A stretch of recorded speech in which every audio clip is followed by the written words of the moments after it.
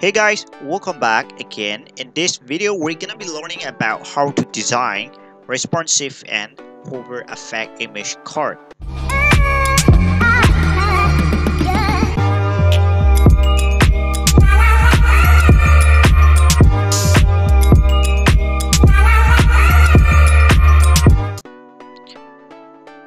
Okay, အားလုံးပဲမင်္ဂလာပါအဲ့တော့မိတ်ဆွေကျွန်တော်တို့ဒီဗီဒီယိုမှာမိတ်ဆွေကိုကျွန်တော်ဗာတင်ပေးသွားမလဲဆိုတော့ဒါ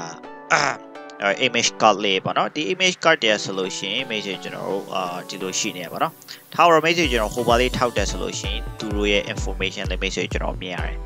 Okay ဒီမှာဆိုလို့ရှိရင်လေဒီလိုပုံစံမိတ်ဆွေကျွန်တော်ဟိုပါတင်လိုက်တဲ့အခါမှာပဲကာစာတင်လိုက်တဲ့အခါမှာပဲမိတ်ဆွေကျွန်တော်ဒီလိုလေးမြင်ရတယ်ပေါ့နော် Okay ဒီလိုပုံစံလေးကိုမိတ်ဆွေကျွန်တော်ရေးသွားမယ်Okay, the image got the solution. Image responsive ဖြစ်ပါတယ်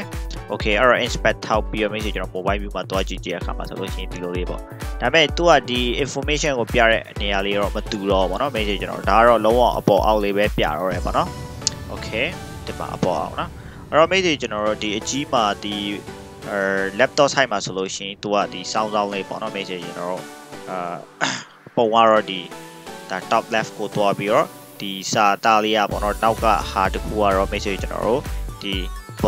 bottom right ကိုဆင်းလာတယ်ပေါ့အဲ့လိုပုံစံလေး message ကျွန်တော်တို့ဒီ video မှာစပြီးတော့ရေးသွားမှာဖြစ်ပါတယ် Okay ဒီလိုပုံစံလေးပါနော်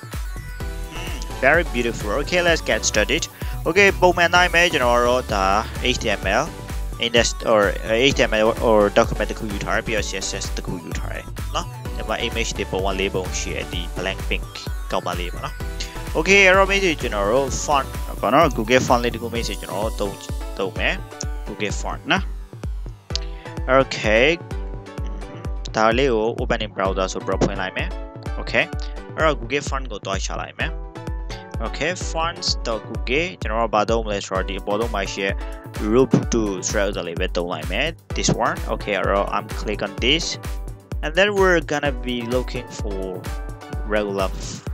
regularly as well as the message or we select this time okay ပြီးတော့ message ကျွန်တော်ဒီအောက်ကဟာလေးကို select မှတ်လာခဲ့မှတ်ပြီးတော့ဒါရေးပေါ်မှာထည့်မယ်ဆိုတော့ message ကျွန်တော်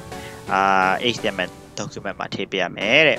okay နောက်ထည့်ပေးပြီးတော့ message ကျွန်တော်တို့အောက်ကဟာလေးကြတော့ message ကျွန်တော်ဒါ CSS rules ပေါ့နော် CSS မှာရေးရမယ်ဟာလေး okay အဲ့တော့ message ကျွန်တော်တို့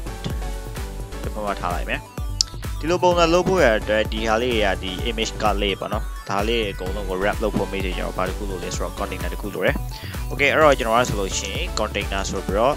CONTIN container ဆိုပြီးတော့ div တစ်ခုစောက်လိုက်မယ်အဲ့ဒီပုံမှာ message ကျွန်တော်ဘာရှိမလဲဆိုတော့ card ရှိမယ် card တွေကအများကြီးရှိမှာပေါ့နော်ဒါပေမဲ့တစ်ခုလောက်ပဲရေးလိုက်အောင်မယ် message ကျွန်တော်ဘာရှိမလဲဆိုတော့ images ရှိမယ် images ထည့်ပါပုံကဆိုလို့ရှိရင် jenny.jpg jenny.jpg Okay အောက်မှာ message ကျွန်တော်တို့စာသားရေးဖို့ message corner လို့ပေးလိုက်မယ်အဲ့ဒီမှာ message ကျွန်တော် h4 နဲ့ပါရှိမလဲဆိုတော့ထားတော့ jenny kim Okay သူကဘယ်ရလဲဆိုတော့သူက h file လေးနဲ့ message ကျွန်တော် k-pop Korean popular ဘာလဲမသိပါမေးပါ music လားမသိနော် Okay ထားတော့ Okay အဲ့တော့ k-pop သူကဘာလဲဆိုတော့ black pink Okay အဲ့တော့ message ကျွန်တော်ဒီကောက်ကို refresh တော့လုပ်တော့ Okay we got the big one message ကျွန်တော်အကြီးထွက်လာတဲ့ပုံပဲ Okay CSS တဘာမှမပြရသေး Okay ပုံမှန်တိုင်း message ကျွန်တော်တို့ stars for every element ကိုပြောတာ every element of padding and margin let's say to 0 message ကျွန်တော်တို့0ထားလိုက်မယ် box sizings ကို message ကျွန်တော်တို့ box sizings ပါ border box လို့ပေးလိုက်မယ် Okay အဲ့တော့ message ကျွန်တော်တို့element တိုင်းရဲ့ဘာလဲဆိုတော့ font family ရဆိုလို့ရှိရင် message ကျွန်တော်တို့ဒီဟာလေးပေါ့နော်ဒီဟာလေးကို message ကျွန်တော်တို့သုံးလိုက်မယ် Okay အဲ့တော့ message ကျွန်တော်ရပြီဆိုတော့ဘာဒီ container ပေါ့နော် Okay container ကို message ကျွန်တော် max width ပေးလိုက်မယ် max width ကိုစနစ် pixel လောက်ထားလိုက်မယ် Okay လို့ဒီ message ကျွန်တော် border လေးပေးလိုက်မယ်ဒါတော့ဘာမှတော့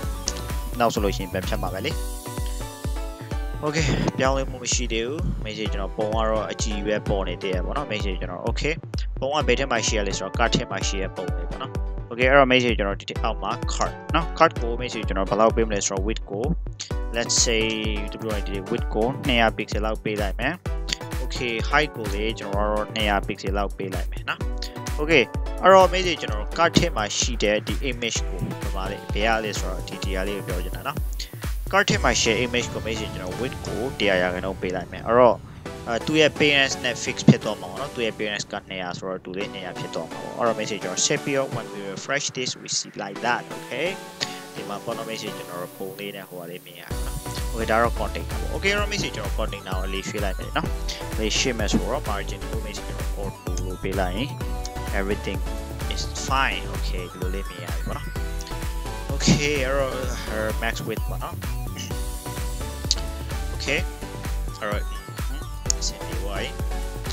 CPY ဆိုတော့ message ကျွန်တော်တို့ဒီ background color ပေးမယ်ကွာ background color okay body လေးကျွန်တော်တို့ဒီ body BOD1 body ဆိုတာအကုန်လုံး wrap လုပ်တဲ့ element ပေါ့နော်ဒီ body ကို display ကို message ကျွန်တော် flex လုပ်ပေးလိုက်မယ် justify ကို center လုပ်ပေးလိုက်မယ် align item ကို message ကျွန်တော် center လုပ်ပေးလိုက်မယ်အလေးရောက်သွားတယ်လားနော်အလေးရောက်သွားတယ်ဒါပေမဲ့ message ကျွန်တော် min height ပေးလိုက်မယ်သူကို min height ကို message ကျွန်တော် viewport နဲ့ fix ဖြစ် one dress view လောက်ပေးလိုက်မယ်ဒီမှာလေးပါရောက်လာတယ်လားနော်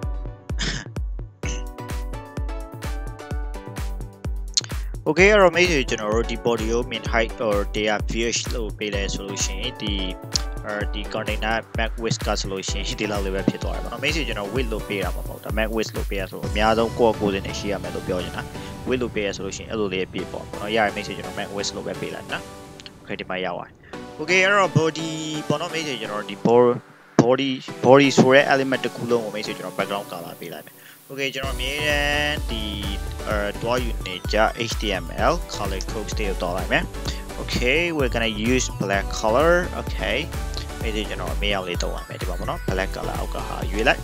ပြီးတော့ကျွန်တော်ကြည့်လိုက်တဲ့အခါမှာဘယ်လိုပုံစံလေးဆိုတော့ဒီဟာလေးကို message ကျွန်တော်ယူတောင်းလိုက်မယ် okay အဲ့တော့ message ကျွန်တော်တို့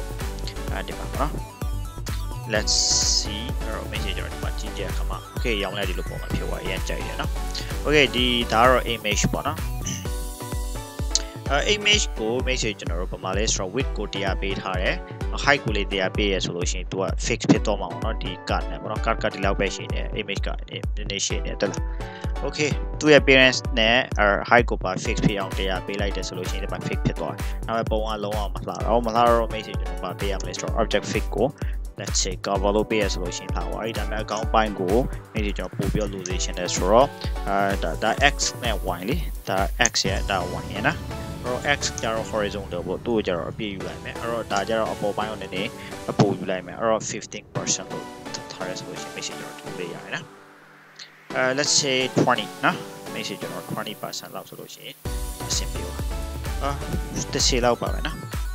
okay တစ်စီဆိုလို့ရှိရင်အဆင်ပြေ okay အဲ့တော့ message ကျွန်တော်တို့ဒီ card ကိုထားတော့ဒီ container ပေါ့နော် container ကိုခဏလောဒီ message ကျွန်တော် restaurant ဟာလေးဖြုတ်လိုက်မယ် okay ဒီလိုလေးရပါတယ်နော်ဒီလိုလေးရတော့ message ကျွန်တော်ဘာလဲဆိုတော့ message ကျွန်တော်ဒီမှာကြည့်လိုက်ဒီ message ကျွန်တော်စာသား share နေရလေးဆိုလို့ရှိရင်ဖြူအောင်ပဲလေအဲ့တော့ဒီကောင် message ကျွန်တော်ဖြူအောင်ပြောင်းလိုက်မယ်သူကဘာလဲဆိုတော့ message ကျွန်တော်အဲ့စာသားတွေကဒီ content ထဲမှာရှိနေရလေ okay အဲ့တော့ message ကျွန်တော်တို့ card ထဲမှာ share image card ထဲမှာ share content အဲ့လိုပြောအောင်ပေါ့နော် card ထဲမှာ share content ကို message ကျွန်တော်ဗာပေးမလဲဆိုတော့background color ကို message ကျွန်တော်တို့ let's say ဖြူအောင်ပေးလိုက်မယ်နော်ဖြူအောင်ပေးလိုက်တော့ဒီလိုလေးဖြူသွားနော် okay အဲ့တော့ဖြူသွားဆိုတော့ message ကျွန်တော်ဗာလုပ်မလဲဆိုတော့သူ့ကိုလေးပေါ့နော်သူကဘေးထဲမှာရှိနေရလဲဆိုတော့ဒီ card ထဲမှာရှိနေရလေ card ထဲမှာရှိနေတော့သူ့ကိုလေး message ကျွန်တော်ဗာပြောမလဲဆိုတော့ထားတော့အပေါ်မှာပဲwidth ကို100% ပေးလိုက်မယ် height ကိုလည်း message ကျွန်တော်100% ပေးလိုက်မယ်သူ့ရဲ့ parents ထဲမှာ fix ဖြစ်သွားအောင်ပေါ့နော် message ကျွန်တော်ဒီမှာအောက်ကိုဆင်းလာတွေ့လားနော်ရရင်ဘာမှဖြစ်တယ် okay အဲ့တော့ message ကျွန်တော်လေးထပ်နေရမယ်လေဒီမှာဆိုလို့ရှိရင်ထပ်နေတယ်လားဒီ contact ကအနောက်ကိုရောက်နေရလေအဲ့လိုပုံစံလုပ်ချင်တာ message ကျွန်တော် okay အဲ့တော့ message ကျွန်တော်တို့ကဒီ parents ပေါ့နော်ဒီနှစ်ခုဒီ image နဲ့ဒီ contact ရဲ့ parents ကို message ကျွန်တော်ဗာပေးမလဲဆိုတော့position message ကျွန်တော် relative ပေးလိုက်မယ်နော်လောရတော့မပြောင်းလေး okay အဲ့တော့ဒီနှစ်ခုစလုံးကို message ကျွန်တော်ဗာပေးမလဲဆိုတော့နှစ်ခုစလုံးကို position ကို observe လုပ်ပေးရဆိုလို့ရှိရင် လုံးဝပြောက်သွားတယ်လားနော်တူရ or not document flow ရမရှိတော့လေ okay အဲ့တော့ message ကျွန်တော်ဒီမှာရပါတယ်ဒီဟာလေးရဆိုလို့ရှိရင်အောက်ကိုရောက်နေရပါစာသားလေးကဒီပါပါနော်အဲ့တော့အောက်ကိုရောက်တဲ့နေရာအများကြီးရှိပါတယ်ဒါပေမဲ့ message ကျွန်တော် display flex သုံးလိုက်မယ်ပြီးတော့ justifying contact ကို message ကျွန်တော်တို့and လို့ပေးလိုက်မယ် flex and ပေါ့နော် okay align item ကို message ကျွန်တော်တို့ center ဆိုလို့ရှိရင်okay အောက်ကိုရောက်ပါတယ် okay ဒါမဲ့ဒီလို message ကျွန်တော် data နဲ့မှာပေါ်ကျင်တာမဟုတ်ဆိုတော့ message ကျွန်တော် flex direction ကို message ကျွန်တော် column လို့ပေးရဆိုလို့ရှိရင်ပေါ်ပါတယ်မှာတက်လာလုံးဝလာပါနော်ဒါပေမဲ့ message ကျွန်တော်တို့ဒီစာသား info ဆိုလို့ရှိရင်နောက်ရောက်စေချင်တာပုံကအရှိရောက်စေချင်တာအဲ့တော့ message ကျွန်တော်တို့မှာ position နဲ့ရှိပြီးသားဆိုတော့jack index ကိုသုံးလို့ရတယ်အဲ့ဒီ jack index ကို1လို့ try ဆိုလို့ရှိရင်အပြည့်ဆုံးမှာရောက်လာဒီမှာရောက်လာပါတယ်တက်လာနော်ဒါပေမဲ့ဒီလို hover တင်တဲ့အခါ message ကျွန်တော်အပြောင်းလေးလုပ်ချင်တယ်ဘယ်လိုလဲ message ကျွန်တော်ဒီ card ကို hover တင်တဲ့အခါမှာအဲ့တော့ message ကျွန်တော် copy ကူလိုက်ဒီ card ကို message ကျွန်တော် hover လုပ်တဲ့အခါမှာ message ကျွန်တော် image နော် image oh my god I am ဒီပါ image ကို message ကျွန်တော်ဘာလို့မလဲဆိုတော့ transform ကို translate လုပ်တယ်ဆိုတာ message ကျွန်တော် x tempo share y tempo share နော် message ကျွန်တော်ပြောင်းမယ်ထားတော့20% ထားတော့ဒါလေး 20% လောက်translate လုပ်မယ် translate ဆိုတော့ message ကျွန်တော်ရွေ့တာလေဒီမှာတက်လာဒါပေမဲ့ပုံကို message ကျွန်တော်ဒီဘက်အောက်ဘက်ကိုချွေးချင်တာပေါ့ဟိုပုံဘက်ကိုချွေးချင်တာ okay အဲ့တော့ message ကျွန်တော် minus ပေးရမှာပေါ့နော် okay minus ပေးရဆိုလို့ရှိရင်ပေါ်ဘက်ကိုရောက်နေဒါပေမဲ့ဒီ Jenny Kim ဆိုရရှိရဲ့ဒီ contact ကတော့ဒီပေါ်တော့ message ကျွန်တော်လုံးဝမရွေ့နေဘူးအဲ့ဒါလေး message ကျွန်တော်ရွေ့နေအောင်လုပ်အောင်ပေါ့နော်အဲ့တော့သူ့ကိုပဲ message ကျွန်တော် copy ကူးလိုက်မယ် copy ကူးပြီးတော့အောက်နာလေးမှာပေါ့နော်ဘယ်လိုရေးမလဲဆိုတော့card ကိုဟိုပါလောက်တဲ့အခါမှာ contact ကိုကျတော့ message ကျွန်တော်ဒါတော့ message ကျွန်တော်နှုတ်မဟုတ်တော့အနှုတ်ဆိုလို့ရှိရင်သူလေးအောက်ကိုပဲဆင်းလာပါလေပေါ်ဘက်တက်နေမှာ1ခုလုံးအပေါ်တက်နေဒါပေမဲ့သူ့ကို message ကျွန်တော်အောက်ကိုပဲဆင်းနေကျွန်တော် message ကျွန်တော်ပေါင်းတက်ဖို့ပဲထည့်လိုက်မယ်အဲ့တော့ဒီမှာကြည့်လိုက်အရင်များနေဟာနေရတယ်တော်တော်များတယ်ပေါ့နော်များနေတော့ message ကျွန်တော်တို့ထားတော့တစ်စီလောက်ပဲထားလိုက်မယ်အားလုံးကိုတစ်စီနော်စင်ပြေလားဆိုတော့လောလောဆယ်တော့စင်ပြေသေးရဲ့အဲ့တော့အိုက်စာသားလေးတွေကဆိုလို့ချင်းနည်းနည်းအလေးရောက်နည်းနည်းလေးသူ့ padding ပေးလိုက်မယ်ဒီကောင်ပေါ့နော် message ကျွန်တော် padding ကို tower 10 pixel လောက်ပေးလိုက်မယ်10 pixel ဆိုလို့ရှိရင်okay လာတော့အဲ့ဒါမဲ့ message ကျွန်တော်ဟာနေရနေနေတော့ message ကျွန်တော်တစ်စီလုံးမပေးဘူးအကုန်လုံး let's say 15 message ကျွန်တော်15လောက်ထားလိုက်မယ် okay ဒီလိုလေးရအောင်15ဆိုရင်တော့မှဘောနော်အရင်များလို့ခံစားရတယ်အဲ့စစ်တုံးလောက်ပေးလိုက်မယ်ဒီမှာနော်ဒါအဆင်ပြေသွားတယ်လုံးဝအဆင်ပြေသွားတယ်တလားနော် okay ဒါပေမဲ့ message ကျွန်တော်တပုံနဲ့မှမဟုတ်ဘူး message ကျွန်တော်လိုချင်တာ၄ပုံ၄ပုံသူတို့ရဲ့၄ယောက် share ဆိုတော့လေ blank pink ထဲကောင်းပါလေ okay အဲ့တော့ message ကျွန်တော်၄ပုံ Jenny Kim ပြောကြည့်ဆို okay နာမည်ပြောင်းလိုက်မယ် GISO အဲ့တော့ဒီမှာဆိုလို့ရှိရင်လေသူ့ရဲ့တပုံမှာဆိုလို့ရှိရင် GISO လို့ပေးထားတယ် okay နောက်တစ်ခုကဘာလဲဆိုတော့ကြည့်ဆိုပြီးတော့ Lisa LIS Lisa အဲ့တော့နာမည်ကိုလေ Lisa လို့ပြောင်းလိုက်မယ် LIS okay အဲ့တော့ဒီနောက်ဆုံးဟာကြဘာလဲဆိုတော့ Rose ကတော့ JPG mode တော့ PNG ဖြစ်နေဒီမှာကြည့်လိုက်ပါ okay အဲ့တော့နာမည်ကလေ Rose ပေါ့နော် Rosie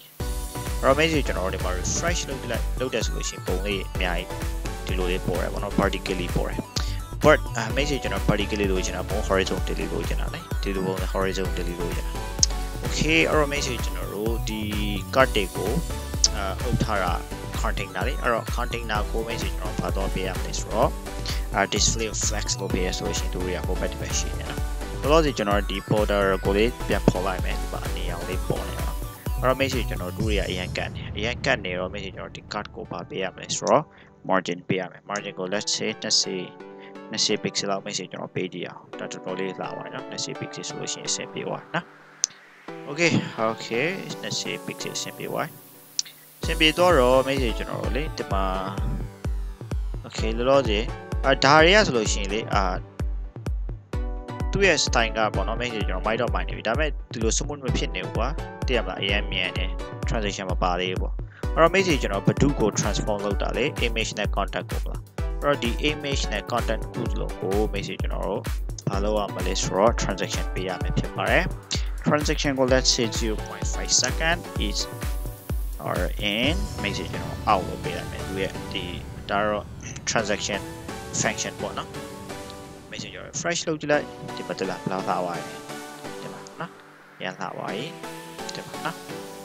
okay our message the responsive go send responsive go send message to go to the load solution school bar born at the lana school bar born or message the container nama habit halis flex bit or flex wrap go message wrap up your wrap up your solution wrap pit or the lana wrap pit or I mean the mahani early macau message the mahani or message or pay justifying go speed between loop yeah why not speed between more space around solution is simply speed around allow my message responsive down pin message media query around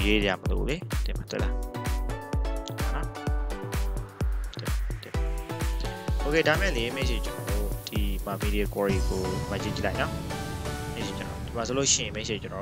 Dido top left yeah message bottom right yeah look at the solution about message lower okay be chain my low message be chain my low chow ya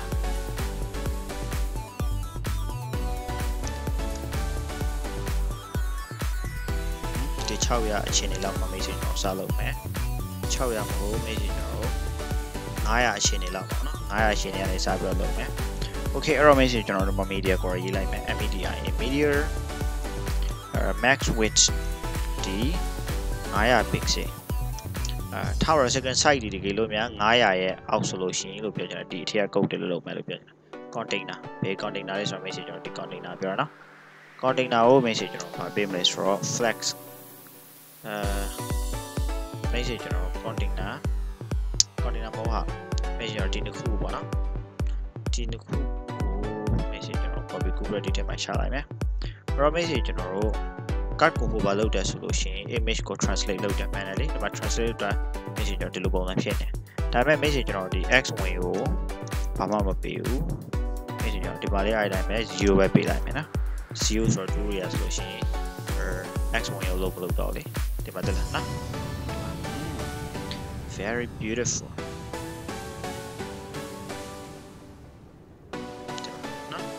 bỏ về lâu rồi